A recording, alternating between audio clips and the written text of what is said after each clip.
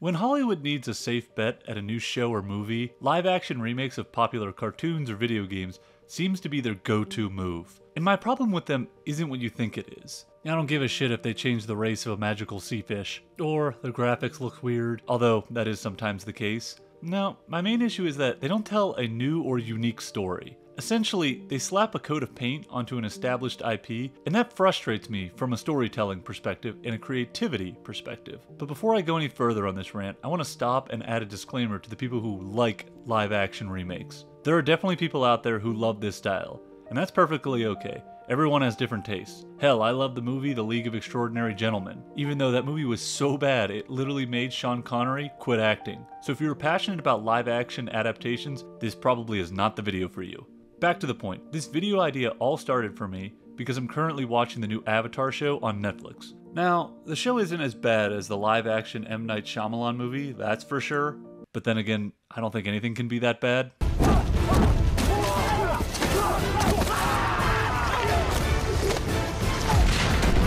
My issue is much bigger and more strategic, I'd say. It doesn't tell a new or different story. It takes the plot from the cartoon and just makes minor tweaks here and there, so the first season can be tightened to less episodes. The major plot threads and designs are all the same. I find myself zoning in and out paying attention because I already know generally what's going to happen next. There's very little anticipation of where the plot or story is going to go. Another example of this for me was the Last of Us show from last year. The Last of Us show I did enjoy, and there were definitely a variety of standout moments and episodes in it, but the show deviated very little from the actual video game plot it was based on, which made me feel like I was just waiting for the scenes from the video game that I enjoyed to pop up. Rather than focusing on the journey, I was waiting for key chapters, and that's because I have already seen that story told, and so have a lot of other people. I will give The Last of Us some credit though. Episode 3, Long Time, did a great job of fleshing out an Easter egg storyline from the video game into a fully fleshed out story. I wish the show did more of that. Making shows like The Last of Us or the new Avatar feel repetitive to me. If you aren't going to alter the story or direction, what exactly is the point? The video game or cartoon already told this story, and there's no way to tell it in a way that's better. Adding in real human actors does not drastically change anything from a story perspective. In many cases, it actually makes the story worse. That leads me to the conundrum of how live-action adaptation stories are told. There are 3 main ways to make a live-action adaptation. Option 1 are the examples I already stated, where you take the plot of the existing story and you add human actors while only making minor tweaks to the story. This style is the safe option, because fans already like and know that story, so there won't be many complaints from a story perspective. The negative is that this brings very little new to the table, making it feel like a cheap, hollow representation of the original cartoon or video game source material. The second option is you take the existing story and you create a new story branching off the already existing main story. In this option, the story is told in the same universe as the source material, instead with human actors now representing the previously cartoon or animated characters. The 1990s Hook movie tried this. In the Hook movie, they explored what happened to Peter Pan since leaving Neverland. The problem with the second option is it's difficult to create a prequel or sequel branching off an established, beloved story. It will get compared to the original and almost always never match its charm. As well, just because a story explores a new area doesn't necessarily mean that area is interesting. Much like how the prequel Harry Potter movies have not come close to capturing audiences like the original. The third option is to simply take the theme or the setting of the universe you are adapting and throw out everything else to tell a completely new story. Maybe you keep character names and aesthetics, but the core of those characters are changed to fit a completely new narrative.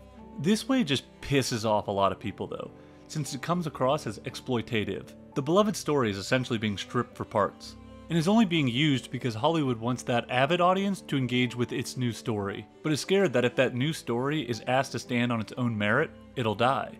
So the story is attached to an existing IP to help boost its audience appeal. The best example of this approach is the live-action Mulan movie. In that version, they got rid of the original's musical numbers, cute animal sidekicks, the Huns, and the romance plot, with only some similarities to the cartoon. And that led to pissing off a lot of fans of the original. Also, filming near a re-education camp didn't exactly help PR. Honestly, in my opinion, going in the direction of the second option is the better way to do live-action adaptations. Instead of just redoing the exact plot of an existing IP, it would be better to instead take those same characters and tell a new story of theirs. Uncharted kind of did this, creating a story of a young Nathan Drake that is supposed to exist in the same reality as the video games. Although, they did retcon the original Nathan Drake and Sully meeting. As well, the movie has a ton of other issues, like the Sully casting alone is something. But I at least respect that instead of just directly remaking the first video game, they at least told a new story. At least in that situation, I was curious of what was going to happen next, rather than knowing exactly how it would end. And it wasn't like the third option that just completely pulverizes the source material. But to be completely honest though, all three options are not great, and they have significant pitfalls. The only style of live action adaptation that has found a way to semi-work consistently is the superhero genre. Superhero stories have lent themselves best to taking the cartoon/comic book characters and turning them into live action heroes. Look at the Dark Knight trilogy. That is essentially a live-action adaptation of a cartoon hero. However, instead of just remaking a comic book plot, Christopher Nolan created his own standalone Batman story. The peak Marvel movies are similar to that. Sure, they take some inspiration from the comic book storylines, but for the most part, they are adapted and changed to tell a new story. Cartoons like Avatar, or the Disney princesses, or popular video games don't have that same level of success in the live format. That's why I believe firmly Hollywood needs to chill the fuck out with live adaptations. Not every cartoon needs to be, quote, brought to life. I mean shit, they don't do this with iconic live action movies, like taking Star Wars A New Hope and creating a shot-for-shot remake, but in cartoon fashion. By doing these live adaptations so much, you are diluting the established story, and it will never be even as close to as good as the original. Just because a character is played by a human actor doesn't make it good. Hollywood needs to respect that some voice actors have tremendous talent, and have the ability to encapsulate a role in a way that no human actor can. Like for me personally, the greatest Batman will always be Kevin Conroy, but Hollywood would never recognize him with the likes of great actors like Christian Bale, even though he should absolutely be in every conversation about great actors who played the Caped Crusader. Bottom line, Hollywood needs to stop mining iconic cartoon and video game characters just because they're afraid of new ideas. That takes me to, why does Hollywood even do this? Especially since reception is rarely overwhelming praise. Why would they continue to make live action adaptations if they don't become beloved? Am I so out of touch? No, it's the children who are wrong. Well, that comes to marketing and business priorities. The biggest hurdle for new TV shows and movies nowadays is how to stand out among all the other content options for viewers. Marketing minds have to solve that problem and find ways to present their content in a way that gets people to give up their valuable time to go to theaters or log into a streaming service to watch, or even pay for a streaming service. That marketing job is made significantly easier if the content already has a baked-in, established, avid audience, like cartoons and video games do. You get to start from second base in that scenario, since you know the avid fans of that IP will definitely watch. So all you need to do is bring in some new fans, and it's a success. From a business perspective, this also makes sense. Movies and TV shows cost money, and you don't want to invest in content that might not resonate with fans. However, live-action adaptations already have those built-in audiences. So from a business mentality, that makes it a lot more of a sure thing that people will watch, and you will get your return on investment. While producing a new, totally unique movie or show entails risk. Risk that no one will like it, or even worse, that no one will notice until it's too late. Production companies don't want cult classics, because those don't make the immediate return on investment that production companies need. That's why gravitating towards safer bets is a natural reaction by studios and production companies. Even though live-action adaptations rarely hit home runs, they do hit singles.